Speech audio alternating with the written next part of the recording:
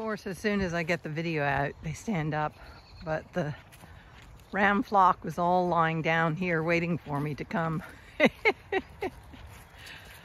So this is going to be a challenge to feed them because they're all there. Anyway.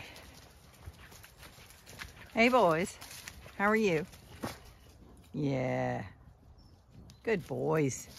Are you all there? 2, 4, 6, 8, 10, 12, 14, 16. Everybody's there. Whoa, we're having a bit of a set too. Okay, so I've come up into our woods, which is a little bit polluted with laurel. And so I want to look where I found the fox skull, because some of the canines are missing. So I want to see if I can find the canines where I found the fox skull. So it's somewhere in here. Oh, there it is. Okay. So here, oh look, that's a fox, the fox's vertebrae. This would be one of its bones for its toes. The skull was somewhere here. So you can see bits of its skeleton. But I'd love to get the canines, the rest of the canines to complete the skull.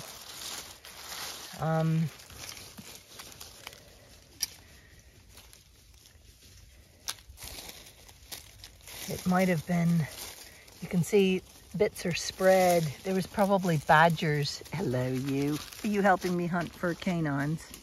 For fox canines? Hmm? It's a distant relation of yours. So, no, leave that alone. Don't do that. You're bold. Okay. So, you can see a lot of the smaller bones here. There's another vertebrae, but probably the badgers spread when they were eating it. There's all the ribs, and all the ribs. So the badgers might have spread it out a bit. Can you move your bottom? Thank you.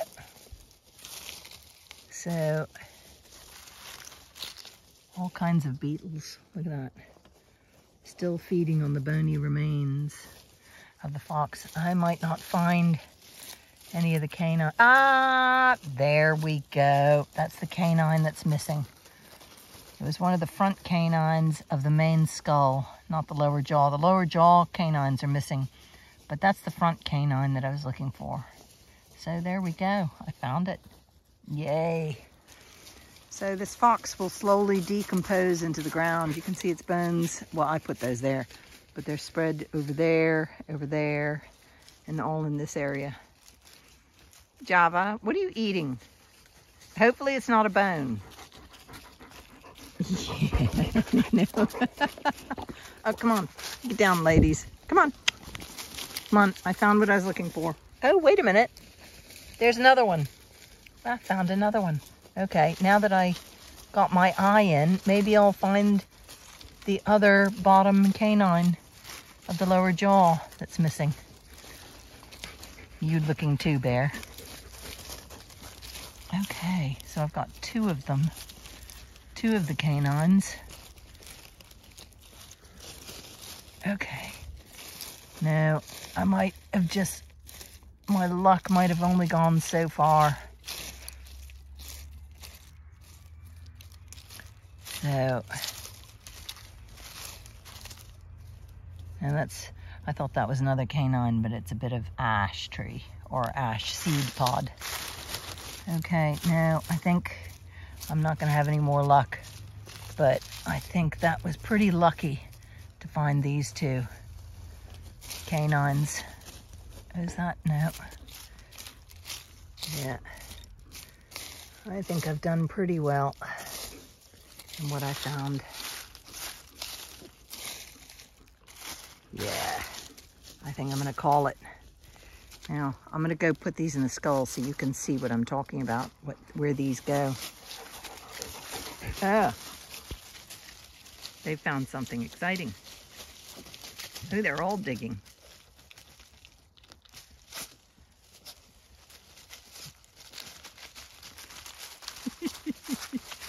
What are you guys digging for?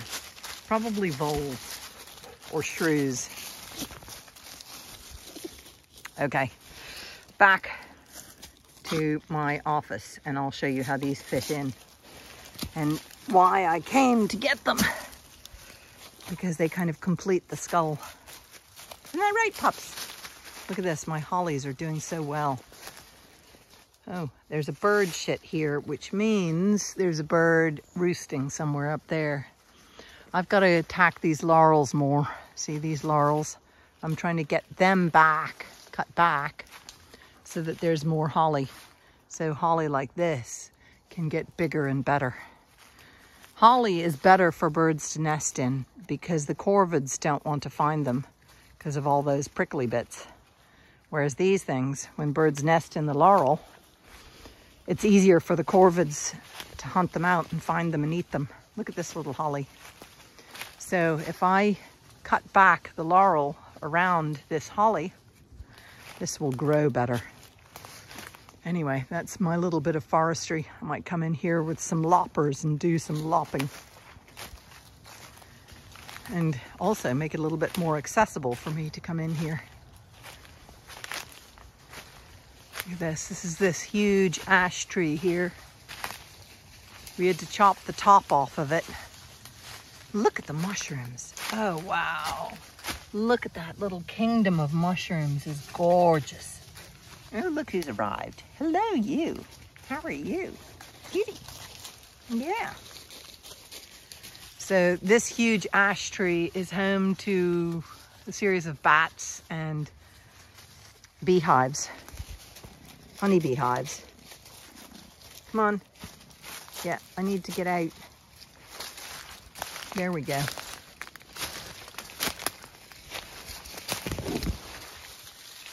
So that tree at some stage is going to come down. So hopefully it won't hit this tree that I just planted this last spring. Please, please stay upright. And you, please, please don't smash my baby tree when you come down. Maybe you could go that away. Smash some of the laurel. And particularly not this bird cherry here. This is a really important bird cherry, which sadly got thumped when we took this ash down. Okay. Look, another holly. It's coming out sideways. I'll have to prune this back so that it continues going upright so it doesn't keep growing in my pathway.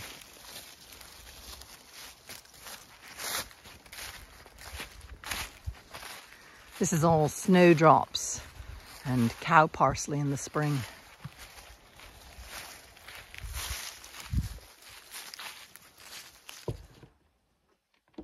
Okay, here's the skull. Here's the skull upside down, as it were. And here are the two canine teeth. Now, if I take that out and that out, these are the lower jaw. And then I turn this over. You can see there's only one canine here, and that canine is missing. There's also a hole here for a canine. Let's see, how do I do this? There you go, you can see the hole for a canine. And here's another hole for a canine here.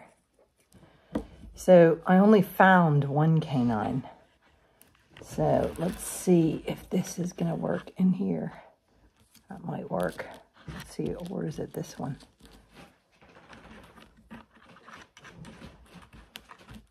Okay, that one doesn't work. So I think this one goes here.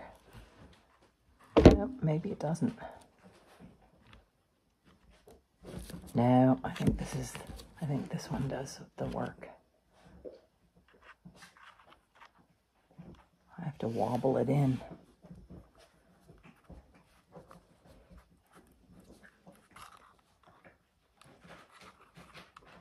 There we go. No, it's too curved. It doesn't work. That's too curved. So I'd say that's the lower one. Maybe this is the... that looks too curved. You know what? I probably have the lower jaw canines. Nope, that doesn't fit there.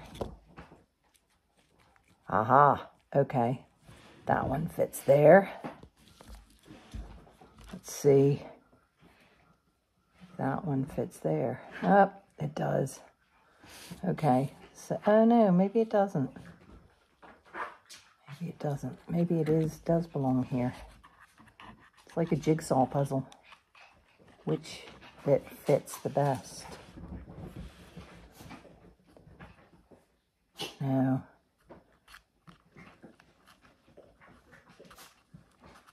Because this canine is solid.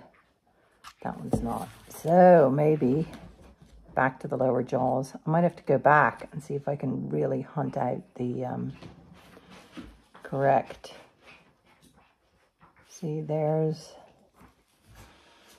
the two canines of the lower jaw of the fox. So I'm still missing that canine. Yeah, those fit like that. Okay, so I've got the lower jaw. I just don't have, I'm missing that canine there. How annoying. Anyway, it's still a beautiful skull. Found on All Hallows Eve.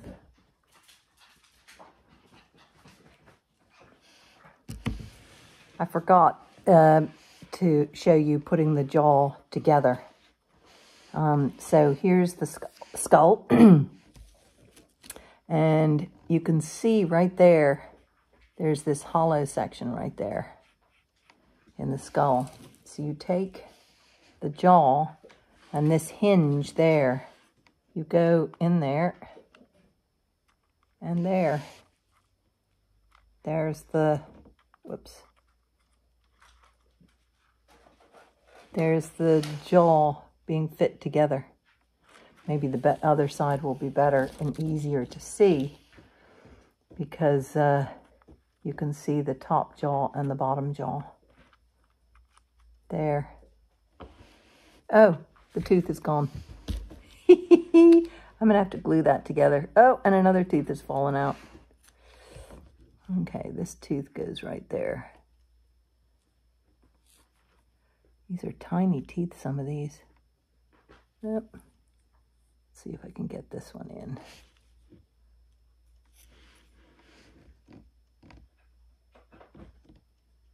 Oh, it doesn't want to go in. Come on. Oh, dogs think somebody's turned up. Oh, maybe it was in the top jaw.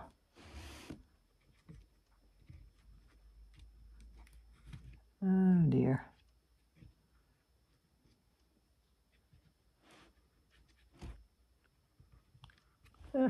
Itchy nose. Okay.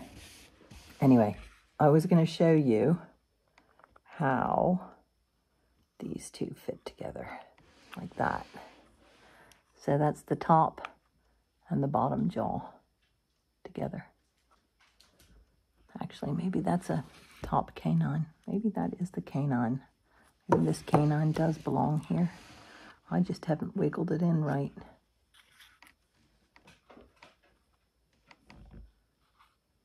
I don't think that's right. Yeah, not sure if that's right. Let's see.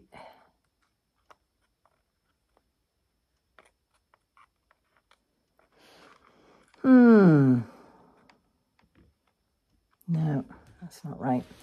Anyway, it's a little jigsaw puzzle to do. Or maybe it is right. Maybe I just have to wiggle it in.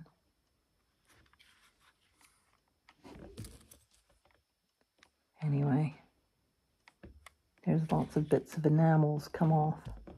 And now this tooth, I'm going to have to find where this tooth went. This tooth is tiny. Look at that tininess of it. Okay, anyway, enough about fox skulls. So one of the light jobs I can do the day after physio is collecting pondweed, which I bring up here to this water tank, and I let it float away. This pondweed here, this stuff, is a great oxygenator and cleans the water. So I slowly add it to this tank so the few fish I have left can survive. They've all gone under because I've, there you can see a kind of orange shadow. All the huge fish were eaten by an otter. So I only had the smaller fish, which are growing on beautifully. That one's a really, really fat one. Look at how fat that one is. Maybe it's pregnant. But there's between 11 and 14 fish, big fish, or big-ish fish, not the huge fish. This is a water tank that is comes from the rain, and it fills. It was built by either my great-grandfather or my grandfather. It's more likely that it was my great-grandfather built it to water the garden. But yeah, so there's also this oxygenating pondweed that I got from a friend's pond. So this is rooted now on the bottom. I got that earlier this year. So there's lots of it here. This is the sunniest corner where the most light comes. But that pondweed that I just put in here, it's probably sunk at this stage, wherever it's gone. That one can grow in dark shadow. Like the sun will never reach that corner over there. So filling it with pondweed cleans up the nutrient richness that the fish shit introduces to the pond. But this makes it really good water for watering one's vegetables because it's clean rainwater, and then it's got the mineral richness of the fish nutrients floating through it. So there we go. Anyway, so that's another light job I can do on days like this. Look at those incredible pondweeds. They're really actually very primitive looking and beautiful. Look at that. Oh, look, there's some pondweed still on my hand. There. Excellent. And this works in the sun for aerating. It's a solar little fountain thing my friend Sarah gave me a couple of Christmases ago. Another light job I can do doing the, on the days when I can't do heavy stuff, is do some repotting. So these are all feverfews. This tray was full of feverfews, so I've been potting on a few. So these are seeds friends wanted me to sow, or they wanted feverfew. So I've potted them on. And here's they're potted into bigger pots there. And then if we come over here, you can see some of the other species that I have. I might have already told you. This is lady's bedstraw. This is a greater knapweed. Not very many in that one. Another greater knapweed, honesty. Here's some greater knapweeds, two different kinds. There's a blue one, and then that's a purple one. And then the devil's bit scabious. Look, they're beginning to sprout up, which is very exciting. So this is a tray of devil's bit scabious. And then here's another tray of knapweed that's beginning to germinate. But I'm very excited about the devil's bit.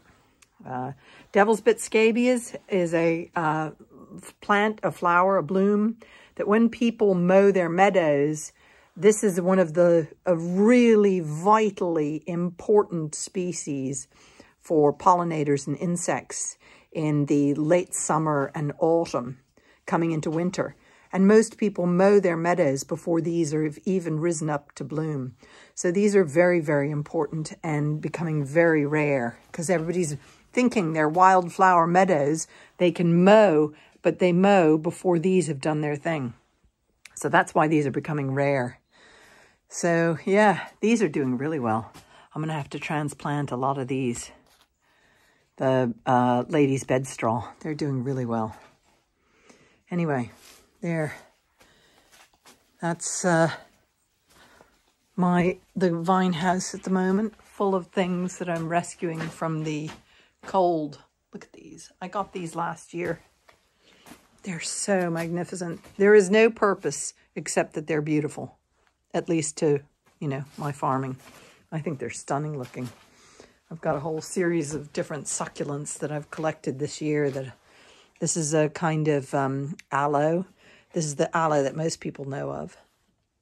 But these do have a purpose. These are good for burns. But these are just fun to have. You've got to have some fun plants. Now, they're all interested in that corner because there's a mouse or rat hole. I don't know which. Inca's getting very excited. Look, she's just digging right in behind the weed suppressor. Are you excited back there? Yeah. Okay. Anyway, that is light work that I'm doing. Oh, these are cuttings that I've taken this summer. That's a friend of mine's rose that's coming true, I hope. That's a salvia, and this is a shrub. I really hope. I love this shrub, and I'm hoping it's coming true. It doesn't look very well. So some of these aren't going to take, which is going to be very annoying. But you can't win them all. You can't win them all. And these are still doing a beautiful job in blooming. These geraniums. Okay, come on. Let's go in and have coffee. I've been doing loads. Oh, these are more scabias that I planted outside in this pot. These are more scabias. Come on. Come on. Inca, leave it. Come on. Come on. Good girl. Atta girl. Keep that warm in there. For me, as much as the plants, so I can come out and do stuff there. Everything else is beginning to go to bed. I have to plant this rose. This is going to be a beautiful, it's a rose I was given. And it's a climbing English rose. So I've got to plant it somewhere. Anyway, busy times. I've got to take the umbrella in. I got to wait until I can lift it though, without my physio problems. Anyway, that's life at the moment. I'm seed collecting. This is honesty. But I'm seed collecting 2 different kinds of seeds, and I can put them in the same container.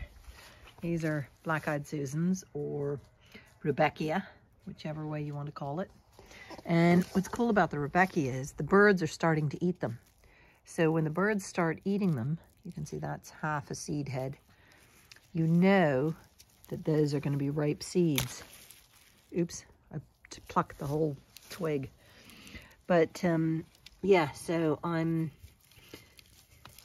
collecting these seeds, and there we go. Collecting these seeds with 2 different seed types means that I won't confuse them, but I'm also just using the one container to collect the seeds. So, because the Rudbeckia seeds are, these ones you can feel, that's seeds in that one. So you open that up and you can see the big flat seeds. So, and honesty is so easy to sow. It's a biannual. So what I sow now will grow next year into a plant, and then the following year it will become a flowering plant. So the thing is to find those bits with seeds in them. So that's the fertile seeds, those flat things. So I'm just going to collect a few more, because when you sow them yourself, you can pick as many as you like and sow as many as you like. So there we go. So this is another light job I can do. There's the vine house inside. This rose is smells so good. Its season is over, but anyway. So I'm going to, I'll take these seed heads apart and sow the seeds to grow babies. I like growing babies. Evening feeding. Hey ladies.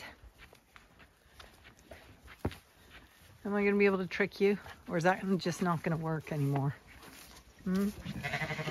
Are you too brainy for me now? Have you figured out all my tricks? Huh? Have you figured out all my tricks?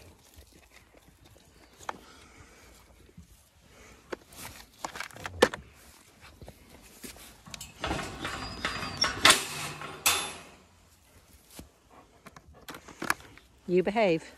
You behave. Leave them be. Okay. Oh, look. You're trying to get through that way.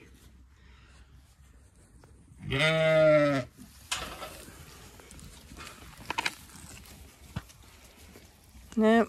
Trick's not going to work. Oh, dear. Go on. Get up. Get up. Okay, leave it. Come on, leave it.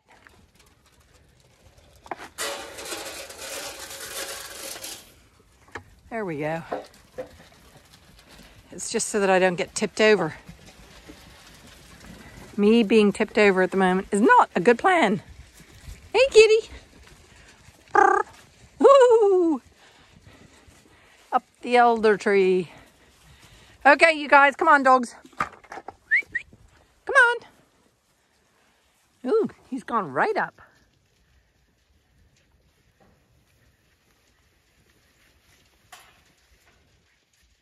Up where the birds are, except there's none there. Right up at the tippy top. So he can tower over all the sheep eating. Hey you, you're not getting the boys' food, but I'm letting you guys out. So you guys can come out. But this is the boys' bucket. You're not getting it, Ebony. Nope. You guys aren't getting it. Come on. Not getting it. Nope. Sorry, Miss not Ebony. Why do I keep calling you Ebony? Little bit, little bit, little bit. You're a little bit. Ebony Sodley is dead. Little bit. Not Ebony. Oh, God. Me brain. They're all down the hill. So they're racing up to meet me at the gate.